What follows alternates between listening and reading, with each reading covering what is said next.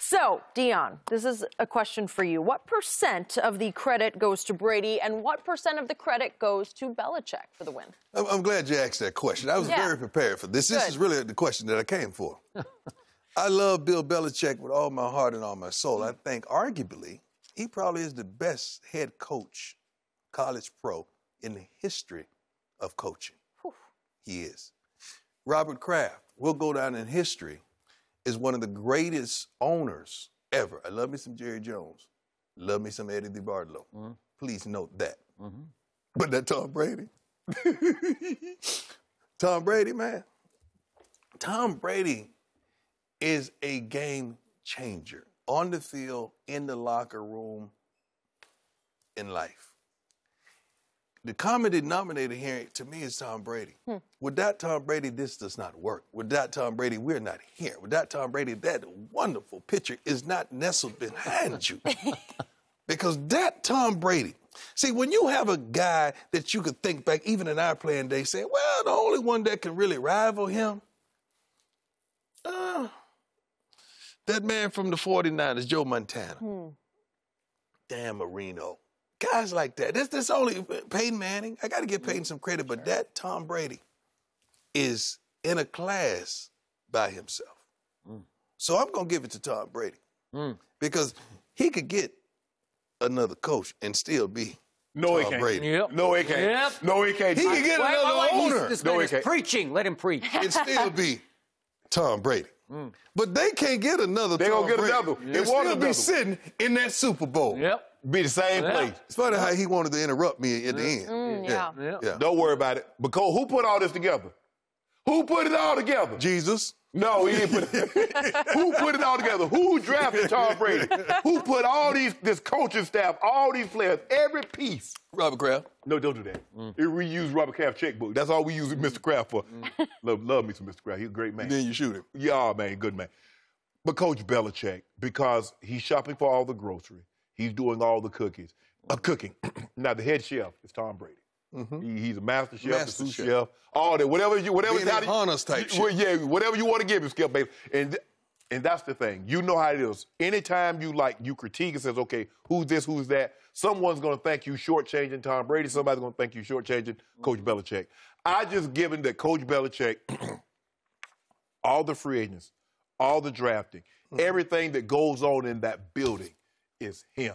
The buck stops with him. When things don't go well, it stops with him. Tom Brady just has to worry about Tom Brady, and he's great. He makes everybody's jobs a lot easier. And I will say this: Coach Belichick's job is made easier because his best player is his hardest worker. So everybody else comes in that building, they look at him and says, "Hold on, Tom doing all this? What's expected of me?" How many times they won with that Tom Brady? They went 3-1. They went 3-1 and we suspended. Super Bowl. Whoa. Let me finish, man. Let me finish. I ain't interrupt you. You ain't let me. Yes, you did. I ain't interrupt you. You know they take this, right? Yeah. You did interrupt me. Okay, well, don't interrupt me. It's my show. Again, Skip and Shannon. Ain't got nothing to do with no Prime. We're Prime. Ain't no Skip, Shannon, and Prime. Thank you. Appreciate that. I like him around this. But anyway, as I was saying, so I was so rudely interrupted again. Coach Belichick gets 75% of the credit. 75. It's good percentage.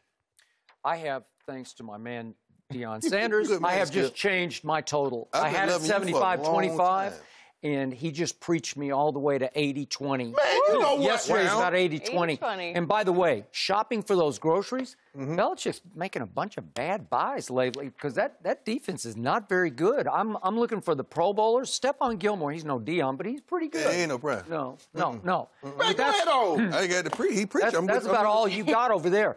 So Belichick's responsible for a defense that can be pretty sorry that Andy Reid has torched 4 straight times. Let's throw in 5. He didn't get 40. Okay, hey, can you let Skip talk? Okay, my bad. Tom Brady is responsible for the offense, and yesterday the offense was responsible for winning the football game because it kept the ball for 44 minutes to 21 minutes for Patrick Mahomes. Patrick Mahomes had the ball 3 minutes in the fourth quarter and scored 24 points on the geniuses' One defense. of them was thanks to Brady throwing a pick. What about that pick? Okay, the man should have jumped up. Tom Brady went 13-19 on third down. That's impossibly great. he hit 9 of 11 passes on 3rd down for 119 yards. That's impossible. So let me ask you, if you don't mind me asking, so who do you think had the high degree of difficulty? Going against Patrick Mahomes, Coach Belichick's defense going against Patrick Mahomes, or Tom Brady going against the 31st ranked defense? I just need to know, just for my curiosity. I've been telling you that for weeks. Oh, you ain't want to listen to me. I've been telling you that for weeks. The higher degree of difficulty was slightly Tom Brady because what kind of weapons? Wait a second. I'm not with you. Wait, I'm with Skip. does he have a Tyreek? Does he have a Sammy Watkins? No, he doesn't have a Sammy Watkins. Does he have Gronk left? No, he. Sammy Watkins stay hurt from Fort Myers. He wasn't hurt yesterday. Why you have to say from Fort Myers? Because that's where you from. He caught 4 for 114 yesterday. Sammy Watkins did. Bowling. And again, Travis Kelce didn't have a very good game, but is he better than Gronkowski? I'll take him any day. Yeah, he's better than Gronk. Yeah. But was he better than Gronk yesterday? See, that's what separates the Patriots receivers from these top guys. They're at their absolute best when they need to. The Patriots receivers. Yeah. Name 2. No. I get it. No, you don't. Edelman. Can you at least go in the draft with your guy and get Tom Brady? You talking about these groceries? We don't need to. Can we go down that aisle? Can we go down to the receivers aisle and get some groceries for Tom Brady? Here's the thing. But yet and still, he's still in the dance. He's still in the dance every year, and he ain't got nothing in the basket out wide. But you know. He got some frozen goods. If Coach Belichick goes and gets one of those. He got a hungry man. Okay. Hey, Shannon, you know what a sack race is? Yeah, I know. I was good at sack race. Field day. Okay, you could have made him do sack race, and he could have covered Julian Edelman and Hogan in the sack. He could have jumped and covered him. That's a Shut good him analogy. out. No, I'm serious. It's Julian Edelman. Bowling. Yeah, come on. First of all, you know this. Now, all seriousness, you know every receiver can't play for Coach Belichick. Hey, why y'all got my chair down like this? He looking down on me like that. Can you get my chair up, son? Yes. I don't like the way you was looking down at me then. You don't be looking down at me like that. Okay, go ahead. You and I both know all these top number 1 receivers can't play for Coach Belichick. Because what happens when you get one ball thrown your way? The mental capacity. Yeah. I understand. But look at the catches that Chris Hogan made. They're not playing for Coach Belichick. You mean can't play for Tom Brady? They can't play for Coach Belichick. Coach Belichick evaluates. He's not coaching offense. No, he ain't. No. You mean can't play in the system with Tom Brady? He said, look here, do your job. No, it's the Tom Brady way on offense. Coach Belichick. Anytime the quarterback can go over and go off on the offensive coordinator, that's his team. And who you think go up on the quarterback? That's his team. Coach Belichick. Have you heard it? True. Coach Belichick undress everybody. He put his everybody in there butt naked. He put his clothes on before he left. Yeah, they put everybody butt naked. You don't deal with that man. You don't play with that man. But anyway, Skip, baby. See, I'm tired of you underestimating Edelman and Hogan. Brady, no, they're not AB. But look at when they need to be their best. I know, but they're just... Don't drop anything. Whoa. They're just little slow white guys. Am I right? Am I right? Yes. You have little to no respect for them. They have rapport with 12. They just do. Yes. He trusts them. They trust him. But that's what you need, Skip. Okay.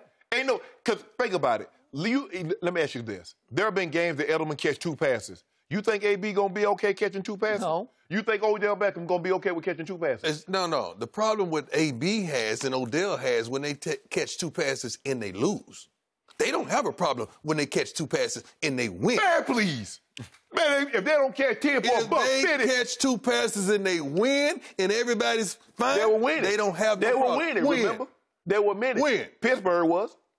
Win. Pittsburgh winning. Had 3-game lead. Pittsburgh has lost. Exactly. And then they gave MVP to another teammate. What they got to do with anything? I wish they would give me MVP. Why you care about? I wish you would give MVP to another corner and I'm out there doing what I do. He had a better year. Either. Guess you what? ain't going to see me either. I voted for the other corner because he had a better year than you. So, Shannon Sharpe, please explain to me how the genius Bill Belichick's defense can give up 31 to Patrick Mahomes in the second half at home on Sunday night. Right. And then last night in Kansas City, he gave up 24 in the fourth quarter in just 3 minutes time of possession. That's horrible. That's horrible. Think about it. That's not genius coaching. He's doing that. He gave up those numbers to a guy that's probably going to be unanimous MVP. Tom Brady got those numbers. And this is not to minimize Tom Brady, but he's going against the 31st ranked defense in all of football. Okay, they lead the league. They were tied for the sacks, but they knocked the man down one time. You ain't bringing up the 31st to now. I've been telling you that for weeks, but you ain't want to hit me. Now you want to bring up the 31st because you want to use that as a weapon against my guy. I ain't using it against him. I'm just the facts. Just the facts, man. Well, how did they get there if they sold 31st? They got there from what? an offense and an opportunistic defense. Right. That's right. Right. But now you want to use that. Because we're talking about Brady. If I'd have told you the team that averaged 35.5 points and have a guy that throw 50 touchdowns and 5,000 yards would be held to 0 points and 32 yards in the first half, what would you have said? Brady. Well, you'd say, what was the time of possession? It was 21 minutes Brady. to 9 minutes. I don't care about no time of possession. Mm-hmm. A little bit. No. Not even at all. Because guess what? He did. He only had the ball 21 minutes. We couldn't even find him. Fair enough. We was looking for him. Yeah, because I was hiding. He was hiding. I sure was. Couldn't find him yesterday. He know where I'm going. I don't know how we can even have the audacity to ask this question. I agree. How can you pick in a one-game match against Tom Brady Easy. and Bill Belichick? And he just stood on the table just moments ago about Bill Belichick and how he acquired all the groceries and what he's doing, and he's naming their kids, and the grandkids are named after him. He said all that too to me last night. But now he's going to sit there and say you wouldn't even pick them in a one-game match? This ain't the World Series. This ain't the NBA Finals. That's why I love our game. Baby, we got one time to do this thing, and one time only. Yeah. And if you think I would have the audacity to pick against that man sitting behind you that wears 12, that mean it's a dozen, that mean it's a whole, are you kidding me? Okay. Tom Brady and them. That guy. That's who I'm picking. Yep. Well, currently, the Patriots do have the edge because they have all the experience. I don't know how many guys have ever played in a Super Bowl that's on the Rams. To lead. Yep. That's it. That's the only one I can think of. Yeah. Look, the thing is that what makes the Patriots so impressive is that their key guys in the most critical of situations always play their best football. Gronk hasn't done a whole lot this year. When they needed him the most, who did he go to? Gronk. All those big catches, 22-man, let me find Julian Edelman. On 3rd and 10, he had only thrown one pass to Chris Hogan. Chris Hogan makes a one-hand catch to keep a drive alive. He did. So this is what separates them from a lot of other teams, is that the guys that they count on always shine brightly. But I knew it was coming. But in 3 games against Wade's defense, Tom Brady's averaging 19 points a game. I'm just throwing that out. Hey, I'll do with it what you want. All I do is I come here, and I those offer you games something. were weird. One was in Denver, if that's the one that you're talking about. All of them in Denver. Yeah. All of them in Denver? And they lost one of them against old Brock Osweiler. Okay. So if Jared Goff can't be better than Brock Osweiler, with Wade doing this thing, now so you say you love Keith, so you going against Keith? I'm going to have to. I can't believe Sooner or later, you got to part ways with friends and family. Who's Talib going to cover? Is he going to take Edelman? No. He'll be outside. I wouldn't be surprised if he spent some time on Gronk. Well, that's not outside. No. I'm saying when Gronk goes outside. Yeah. Keith is not a slot guy. Okay. Well, you better put somebody on Edelman because he's going to throw the football to Edelman. We have something. We have something for him. Okay. You now? Nope. So I do think the Rams could have some psychological edge over the next 2 weeks because they're going to get sick and tired of hearing how they're a counterfeit Super Bowl team, like they don't belong there. Okay. And after a while, they're just going to say, enough of this, we'll show you we belong. Right. So I'm going to give them some psychological edge. I also don't always trust Bill Belichick in these situations because last year, mysteriously and inexplicably, he benched Malcolm Butler for the whole Super Bowl. I don't know why. So I know why. Do you? Yeah. Because? A whole lot went on that week. Well, do you think so? Because Malcolm Butler said nothing went on. No? Think about it. You don't bench a man for no reasons whatsoever. Well, unless you think Eric Rowe's just better, like he's a better fit for what you're going to do against the Eagles. Wrong time to discipline a player. Okay. All right. Well, I don't know. Is he going to discipline Stephon Gilmore this year? Well, if he act out. Yeah. Look, Skip, look, that's over with. Well, it just cost him the Super Bowl. It ain't cost him nothing. It did, too. They're going Brady fumble. That cost him. Well, he threw for 505 yards. But it was the one that he didn't throw. And he dropped a touchdown, too. You ain't going to talk about that. He wasn't going to score on that. Yeah, he scored. Brady wasn't going to score Yeah, on did that. the stanky leg. Both big I'd have legs. caught that thing and did the stanky leg. Both Brady legs are shot. Just shot. Oh, so his leg shot, huh? Ain't got nothing to do with his arm. Nothing's wrong. You know what? Look, you just go. Nothing to do with his arm. You just keep on riding that train. You just keep on riding. Oh, that train? That ain't no regular train. That's a Xavier. You know, I never been much on trains, but I rode a couple in my life. And you were this they fella, tell me it's a seller. That's the one. Ooh, that thing's so nice and comfortable. Get you there quick, too. Really good. Oh, and the feet on there. Yeah, true. So, in the end, if I go position by position on paper, I'm going to give the Rams the edge a lot of places except at quarterback. Yeah. If you want to throw Belichick in there, I'll throw Belichick. Oh, if you want to. Oh, so Belichick is a tag-along. Okay. Well, again, can he coach up a defense? I mean, think about what you just said. Yeah. The man, now you just said he's the greatest coach. You're not going to spin this on me. Yeah. I'm with Skip. You just said he's the greatest coach, college or professional, walk the sideline, and then now he's going to say Skip to use him as a throw-along. Who would be, Skip? Who would be the greatest? For me, Bill Walsh. I just love it. You know what? You're nostalgic. I like that. That's your era. That's my. And I like that. I was close with him, and I've never seen. You want to talk about picking groceries? He picked every grocery on offense, and he invented an offense for that quarterback he picked in the 3rd round. Oh, hold on. Why pick him in the 3rd round then? If he knew Joe Montana was going to be the GOAT, why you not getting him in the 1st round? But he was the one who just said, I'll make you the GOAT. Okay, I'll make you the GOAT. No. What does Belichick have to do with the Patriot offense? It's now run by Tom Brady. Because he coordinates it. Because the greatest defensive mind gets to sit with Tom Brady and says, Tom, this is what they're going to do. If this was me, the genius that I am, this is how I would attack this formation. And in this situation, this is what I would do. And lo and behold, just think, if you already knew how tomorrow was going to turn out, how would you live today? Carefully. I would live carefully. Yeah. Because you don't trust tomorrow. Yeah, but you don't know what Coach Belichick, if Coach Belichick tell you something, if Coach Belichick tell you grass would turn to cheese, start hustling crackers.